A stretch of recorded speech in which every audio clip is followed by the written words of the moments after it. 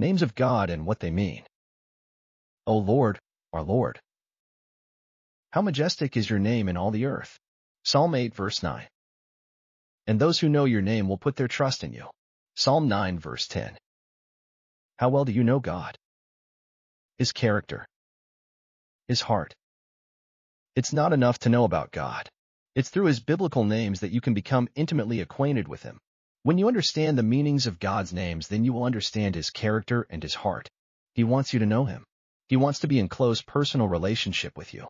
This helps us all that God says he is, and to help you understand his nature and character.